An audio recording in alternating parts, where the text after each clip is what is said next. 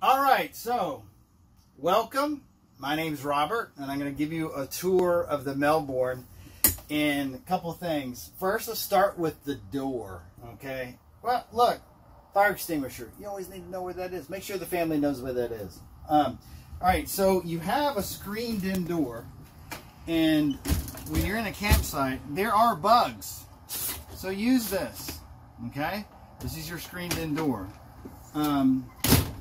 When you close this up, it tightens up and you can shut the both together. You'll notice that when you close it, there's a handle here. So use this handle to close it. What happens with some people is they grab this handle here, which is actually open, and it doesn't fully shut. So you want to have it fully shut. So walking in, also, by the way, there's a lock mechanism here that you can lock the door. Okay, now we have the power step. This is what pops open when you open the door. Now when I shut the door, it usually will jump in, but I have the power step off. Okay, why do I do that? Because it comes in and out when you're coming in and out of the vehicle at the campsite. It's kind of annoying. So what I usually do is keep that off when I'm parked. But if I'm going to go drive, I'm going to turn that on, and when I shut it, notice it slides out. So that's the power step. Okay. All right. So let's go through all the functions of the RV, and I'm going to go through them in stages here. Okay. Right here, you have your lights. You'll notice you have your interior and exterior lights and your power. Power is important. Guess what? When you're traveling down the road, you're not going to be able to have the 110 running. Also, the AC will not be running when you are traveling down the road. You use the AC from the engine of the vehicle. Now, you can turn on the generator. Now, the generator will power a 110, and it will also power your AC. Okay? This is your AC unit. Very important. You can't have the generator on and plugged it to the electrical at the same time. Just make sure you understand that. To turn on the generator. Now the generator is a propane generator. There's a propane tank on the vehicle. And that button is right here. You hold down the start button.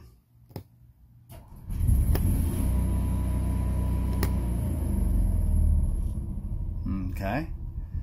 Now we're on the screen. I want to show you this real quick. This is your slide out. Okay. And you'll notice the slide out. If you look over here, Miss Rachel, my wife, she's going to follow me here. You'll notice that this is the slide out. When you're using the slide out, make sure there is nothing here, because you can damage the vehicle with it not having clearance to come in, because this whole unit's going to slide all the way in. You'll notice the bed folds, okay?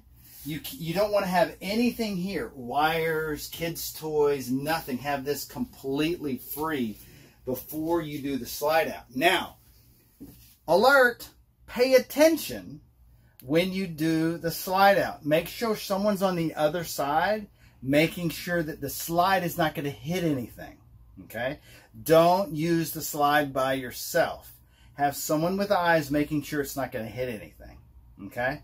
That's the slide out, and the slide out is over here. And you're going to hold down the button until it all the way comes all the way in or all the way out. Now there's two buttons for the slide out. One is here, and one is in the bedroom right here. Okay? That's the slide out. Now, whenever you make it to your space that you're going to park in your campsite, you organize your parking, you park. I'll show this in a later video on the proximity to the sewer, proximity to the water. But once you park, the first thing you're going to do is initiate in the stabilizer, and that's going to make sure that the vehicle is stable. Because if you don't, you'll walk around and you'll feel like you're kind of in a boat. You'll get a lot of people are walking around, it's going to shake a lot. But to adjust that, it's very simple. If you're going to do an extension, you just extend, and it's going to put the floor, the two mechanisms on the bottom to give it some stability. You always need to make sure you retract this when you before you leave and drive away. So now we're on this screen. I want to show you some things here that before you drive, you walk around and look everywhere. Look up top, you look down below, the sides, the mirrors, everything. You don't want to drive with the windows open. Now the driver's side windows and the passenger side windows are fine, but the windows on the outside of the vehicle, you don't want to have those open. And that also includes windows on the roof. So you'll notice that there's windows on the side, there's a window on both sides, there's a window in the back with the slide out, and then you have windows here. Always recommend that you're cooking something, you open those windows. Okay. There is another bathroom window up top. Always make sure those are closed when you're traveling, okay? Yeah, and there's also a window in here as well. You want to make sure you keep that window shut. Couple things about the bathroom. Since we're in the bathroom, let's talk about the bathroom. Obviously, this is what you use to flush, okay? That'll flush it. There is hot water and cold water. Beware when you're parking in a spot that is unlevel. We have some levelers that you can use. If you happen to park in a spot in the back, there's some square pieces that you can put under the tires that will help with the level. If you're not careful, you could be parked where it's unlevel and you're going to have issues with the water. And so water will pool in the wrong direction. You want it going down the drain, obviously.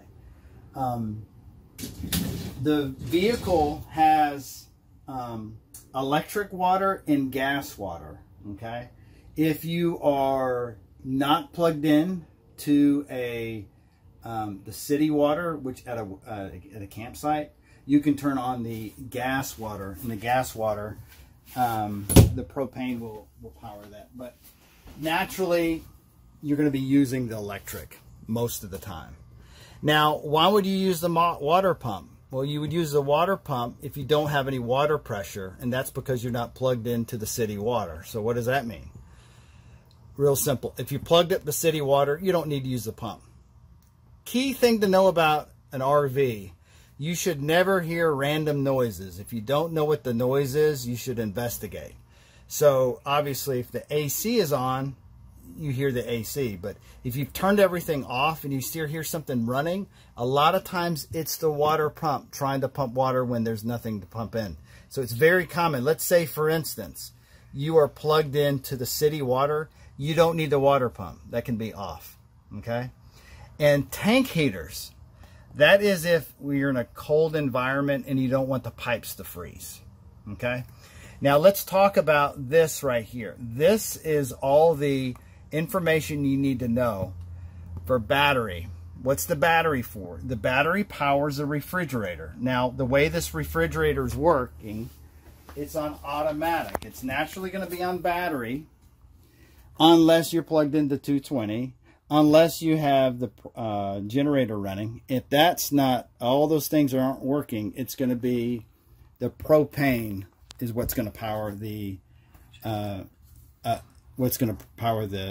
refrigerator. Now, one thing to know about the refrigerator is don't overload the refrigerator.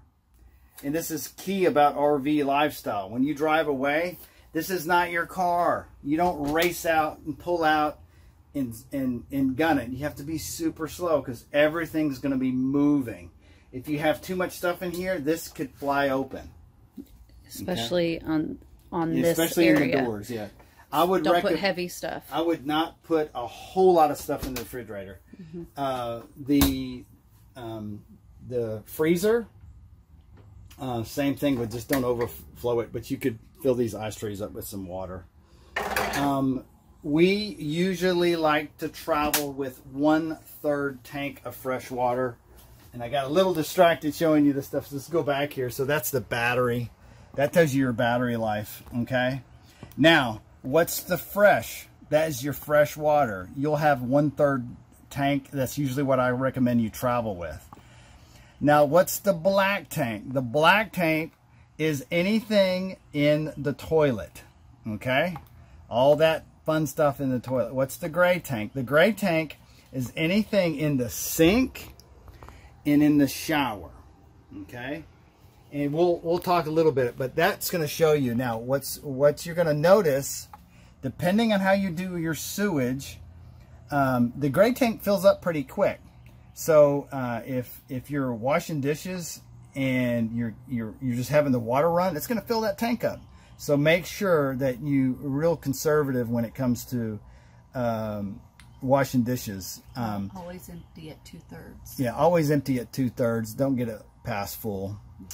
But we'll talk about emptying in a little while. Your awning is right here. In the place I'm at right now, it's not a safe place to do the awning. So when you're going to do an awning, you need to have a visual clue of where the awning is coming out. You don't want to have the awning crash into something. So you always have to be aware of your surroundings. So really look back and go, all right, is the awning at a safe place to come out? If it is, then you can pull it out. Now, key thing about the awning, key thing about being in a campsite, it rains, folks. So you may think you have a great little campfire, you leave all your stuff on the picnic table, you go in for the evening, and guess what? It rains and everything's soaked.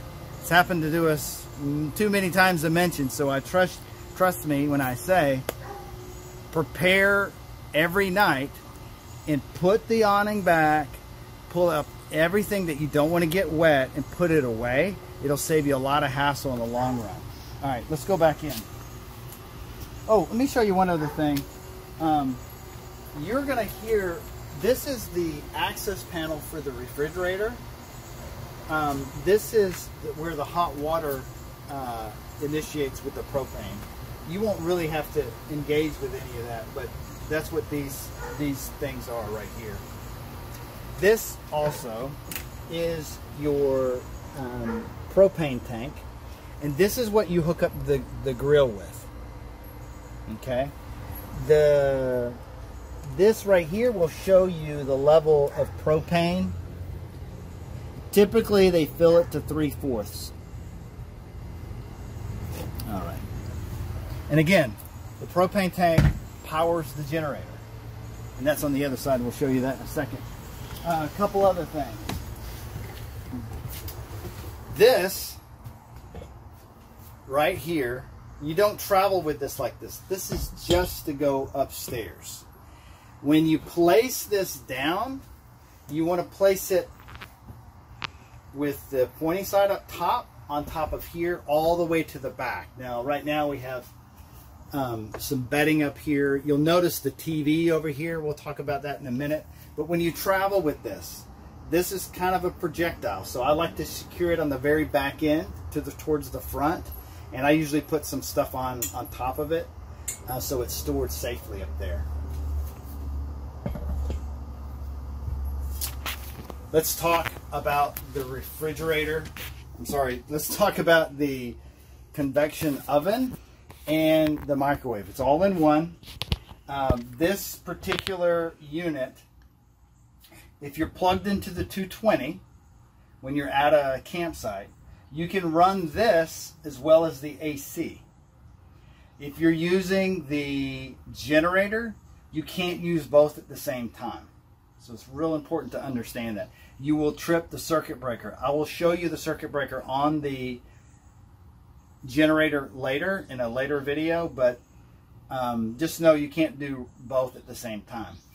This is just like your home AC unit. You adjust it to the temperature you want, and it'll cut on just by sliding over to all the way to the left for cool. It cools pretty quickly. Now, if you are in 105 degree temperatures outside, it will struggle to keep this thing cool if the sun is beating down on it. I always love to get a parking spot that's under trees so you don't have that event happen. Now, it's not going to be sweltering hot. It's just not going to be, you know, 65 degrees like you're used to in your home. It doesn't get that cold. It does if it's cooler outside, but not at 105. Now, we do have something wrong with this right now. This does slide out pretty easily. Now, we're waiting for a part to come in so we can get it fixed, but this is our part right now. Yes, you can work out with this too as well. But what I usually do to secure this for traveling, I take this side just like this, and I pull this through, and I take this side and I do this, and that will secure the pan. Okay. So this will secure that. Now, again, reminder, don't overfold these things, okay? A couple things I'll recommend as well. You'll be tempted to bring dishes. Don't. You're wasting your time. Paper products work best. You don't want to waste your time washing stuff. Just eat, throw it away, have some fun. We do have some. Now, I would recommend not bringing bags or luggage when you travel, okay, to put your stuff. Put your loose articles of clothing in here. You have room in here to store your hang-ups and your dirties, but less is more. You'll be tempted to pack everything. You're not going to use everything. Don't do that. It's going to get really cramped in here if you have a lot of extra goodies. You'll have plenty of things to do in your next destination, but you'll notice the space that you have here. Inside this closet, you also have your table, okay? This table goes right here in between these seats, okay? Speaking of seats, let me show you that. Let's put this back here. So here's the table, by the way. Okay. Let me close this. And the trays are in there for the recliners. Oh, also, we have these trays for the recliners. I don't recommend you using these while you're traveling. It's just not a good idea. They'll get in the way and they'll be kind of frustrating. Maybe at your destination it's raining outside and you want to eat inside, you could use these. But they're all here. I don't use them very much. I usually just leave them in there. So let's talk about the front. A couple things. This right here, also, while I'm thinking about it, you can fold that up so you have some more headroom.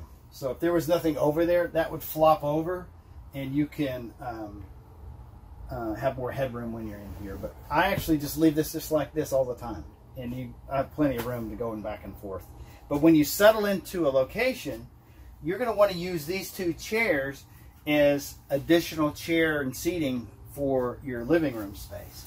So to do this, you just, on the bottom is a lever that you move to the right and you spin it.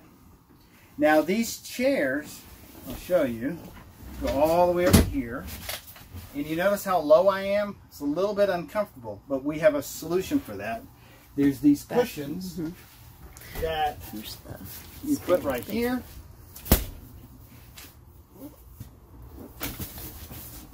And now I'm much higher. And that table going right here is perfect to put a glass and eat from. Again, that lever is right here on the bottom. It spins to the right. But I'm going to show you something on the side, because you're going to want to adjust your back. And that, It's on the other side. it's on this side. And this will lean you back. The seat goes all kinds of directions, front, forward, back. But in order to spin it fully, you have to have the back all the way up before you can spin around to the front.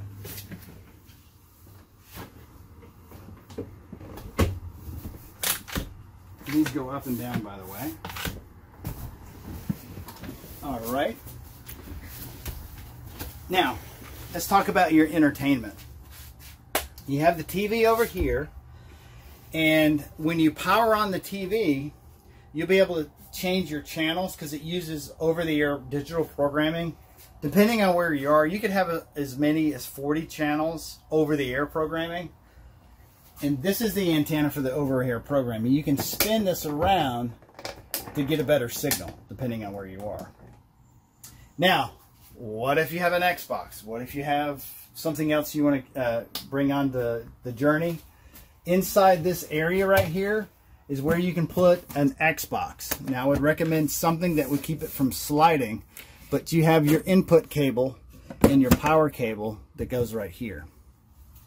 Now, when you are using the TV and an Xbox, you can also have the audio come through the TV by using this SoundStream radio.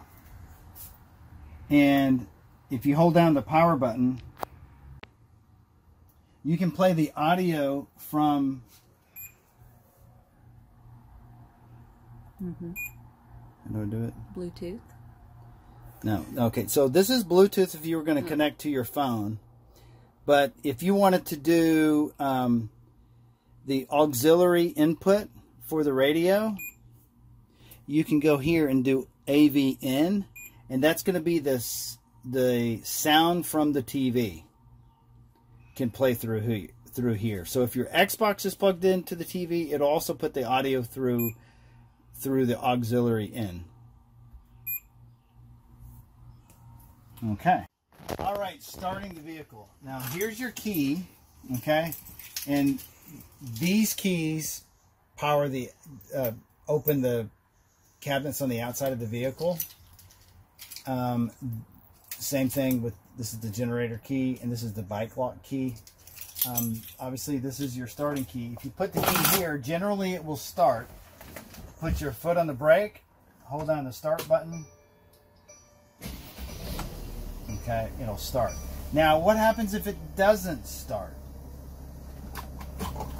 You can take this piece right here and put it under here. There's a little place to set that key in, and it will allow you to start. Okay. Other things that you need to know about, you're definitely going to want to use cruise control. And this is how you turn it on and set it. Something that it took me a while to figure out, this up button has like two kind of levels, the first one and the second one. If you want to just increase the speed by 1 mile an hour while you're doing cruise control, it's just one tap. If you do all the way up, it's like 2 taps, it'll be an extra 5 miles an hour. Now, your mirrors, when you start to drive, you always want to make sure you got the mirrors right. So if you change who's going to be driving in the seat position, don't start driving until you get very comfortable. You got your mirrors set up just right so you can see around you when you travel. On top here, you got your dome lights. The manual for the vehicle is there. And you could store things as well up here. But that's pretty much all you need to know about driving it. When you drive the vehicle, you're bigger than everyone else. Be very aware of the vehicle and don't make sudden movements, and try to keep it around 65, tops 70 when you're driving down the interstate. Be aware that people are merging in, so don't stay in the right lane. Make room for people so if they have to merge real quickly, you're out of their way. Backup camera. Backup camera. Now, if I hit the, okay, yeah, I forgot to talk about driving. Okay, so there is, as you can see, this is an automatic. There's no stick to take it out of park and put it in reverse and drive, okay? If you want to put it in park, you press in, that's the park. If I want to go in reverse, I just move up for reverse, okay? If I want to go back to park, I hit park. If I want to go to drive, push down. And now it's in drive. Okay? Now, this is a diesel. Understand? Don't assume every gas station you go to is going to have diesel. They don't. Not all of them have diesel. What I recommend is I usually put our destination in Google and find the closest gas stations.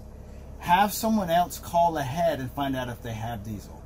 It's not something that every gas station has. Most stations will have, one station will have diesel on every exit, just about, but don't assume. Getting gas and putting gas in is on this. So filling up the gas tank is on this side.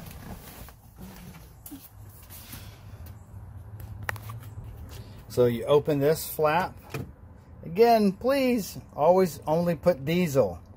For whatever reason, something wild happens and someone wasn't paying attention, do not drive the vehicle. We're going to have to get it towed. It'll cost you a lot of money to fix a mistake like this.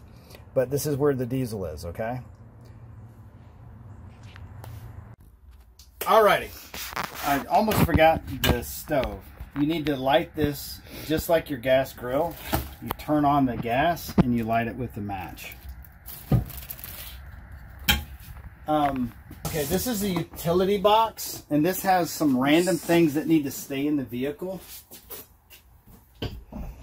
such as flashlights, headlamps, the headlamps, you know, extra pieces of things, that zip ties, and some random things that may or may not be necessary for your trip, but they are right here, and this must stay in the vehicle. Also have a book with manuals. And all the manuals for the vehicle are up here, and they need to stay here.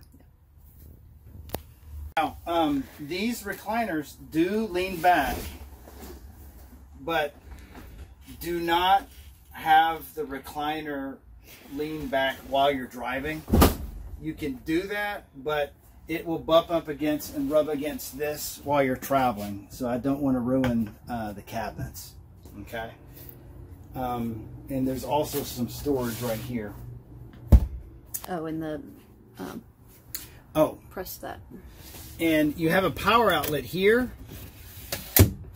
The 110 is only going to be working when you're plugged in or the generator is on. Okay. So none of this will power when you're driving. All right, so you've arrived at your destination and you're getting set up in your beautiful camping experience extraordinaire. All right, couple things. This gray key opens all of the useful things on the side that you're going to be using to get hooked up, because you got to hook up your power, and you got to hook up your water, and you got to hook up your sewer. That's right, fellas. We're going to have some sewer fun here. So anyway, we're going to open this up. You're going to notice all your wigs bang things that you're going to need. And this, most important thing is get power, because you got to keep the family cool. So you got your power here.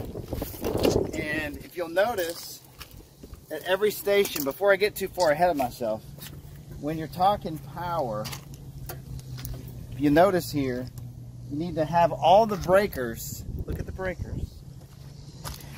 You got to have all the breakers off before you plug in. And some places have a different plug, and I have the plug here just in case you need an adapter. But all you got to do is you're going to plug in,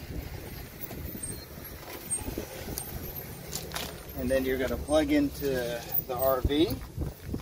Now, it's real important that you have everything off on the inside before you plug in. That means your AC is off and whatnot.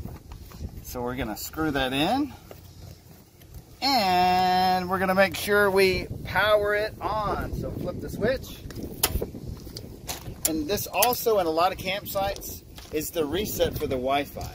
So that's always important to know if you want to reset your Wi-Fi. Some of them will say Wi-Fi here, some won't. Every campsite you're going to see is completely different. Now, over here, look at this. This is the fun thing. This is where the sewer goes. And we're going to do that next. Before we do that, we always are going to be careful. And I don't like to touch the sewer line without gloves on. That's one of those things that you just want to put on gloves. because it's a sewer line, right? This thing right here is the stand that you hold your sewage in. And all this does is prevent the sewage line from falling on the ground.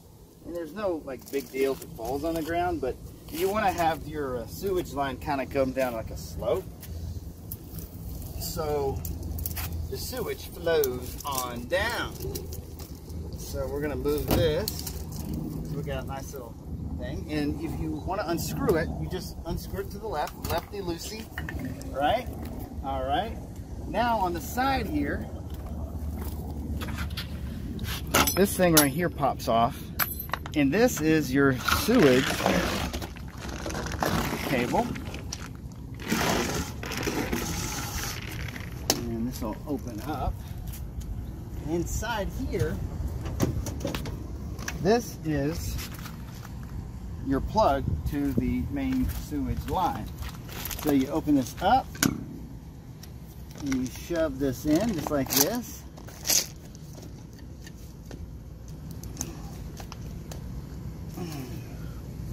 And you take your cord here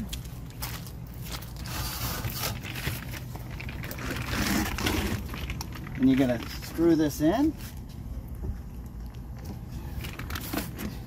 put it along the stand here, and you're going to screw this in just like this. Alrighty, so now we've connected the sewage. Now we want to connect the water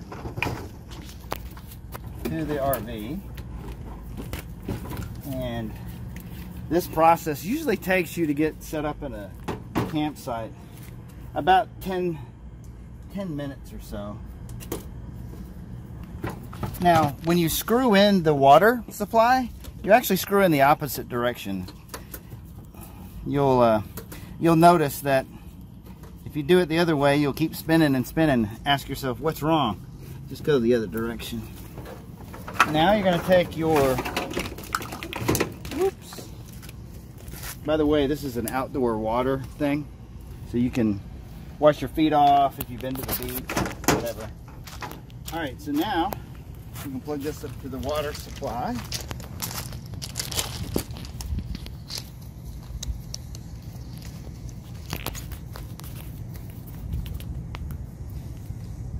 All right, now we're going to turn on the water. Now we are ready to go. Now, I'll show you a couple other things. Now, I always like to keep my water supply separate from that. And actually, I made a little boo-boo there. You notice I did not put it through the hole in the bottom.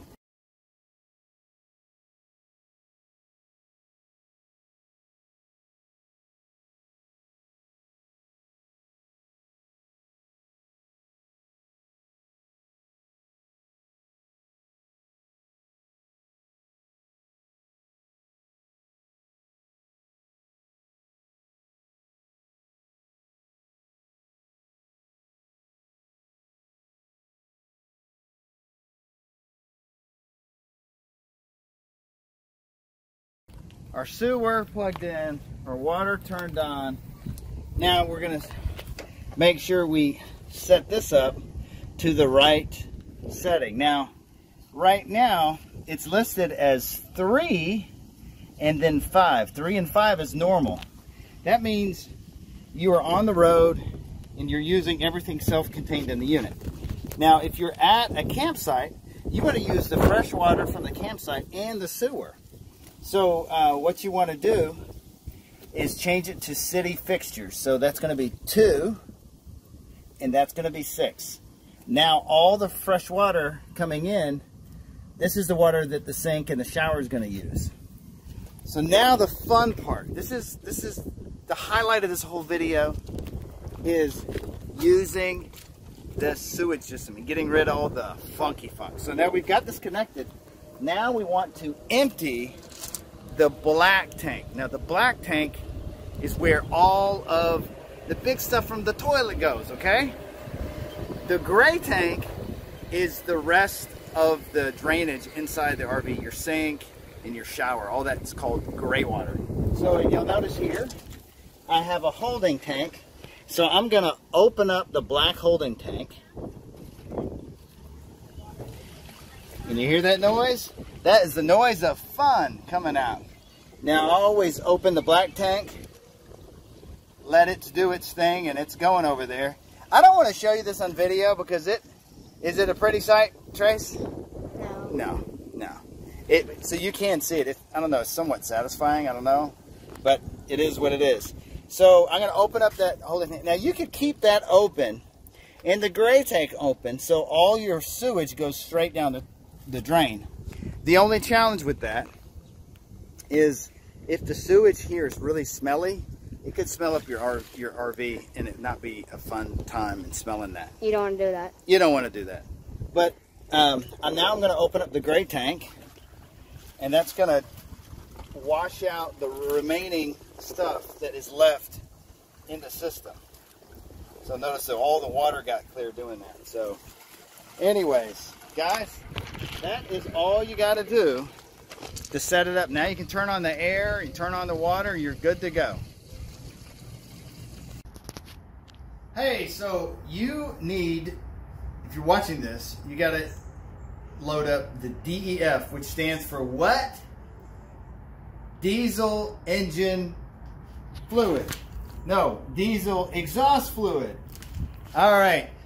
I had a friend of mine tell me that that is actually cow pee. I don't know if that's true, but I think you could probably Google it. But you got to open up the hood. So how do you open up the hood? You do it right here. This little thing right here, you turn it, and you get that little clicky noise. And you walk over here, and there's a little latch right here. You lift up, and you can put this to keep this from crashing on you. Now, the diesel exhaust fluid thing is right here, and there's an indicator on in your dash that says when this is low, and I think it's around about every 1,500 miles you need to refill it. Alrighty, so now you gotta pour it in the DEF. Oh my gosh, to open. Lefty, it should be lefty loosey, but it's super hard. Okay, you just gotta put some muscle power behind it. All right, now there's a little white tab. We're gonna take that off. We're gonna take this other tab off.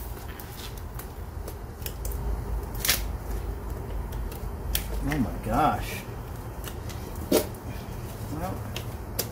Well, okay. Now you're gonna take this funnel thingy and you're gonna put it here. Now, they say not to take it out of the box, so don't take this plastic thing out of the box. Just come over here and pour in here.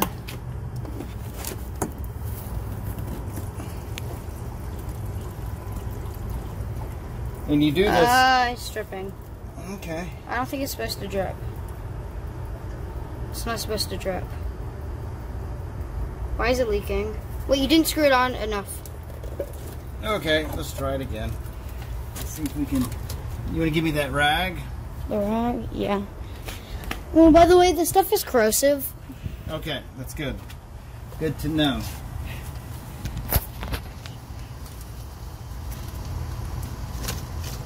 Okay. How much more do we put in it? I don't know. Until it starts gurgling, I guess. Until we can see that it's full. It's still dripping. Okay, keep going, keep going.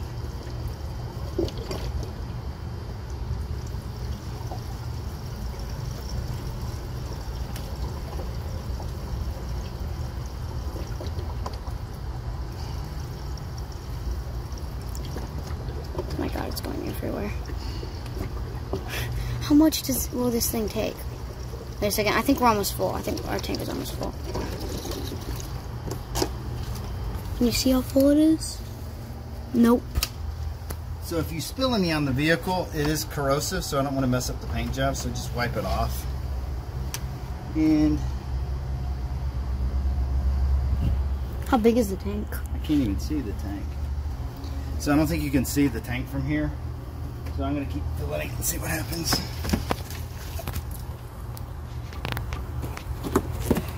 This feels like it's almost out.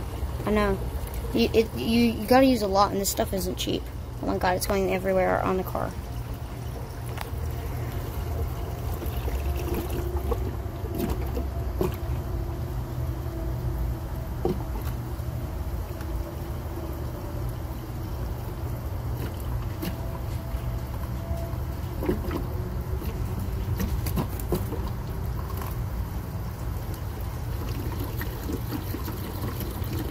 Oh wait! I think it's out. Okay, all right, you see that gurgling noise? Yep. That means we're done.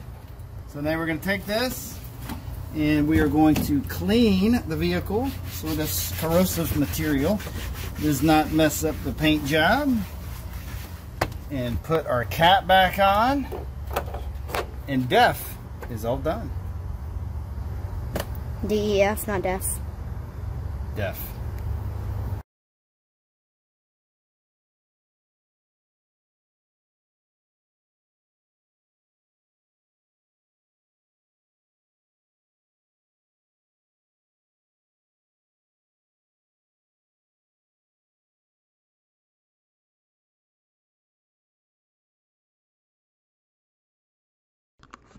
Hey guys, this is an editor's note. You see that indicator at the top? It says DEF and it has like a bar that's like sort of not full. That is the DEF indicator, and if it gets low, you should definitely refuel.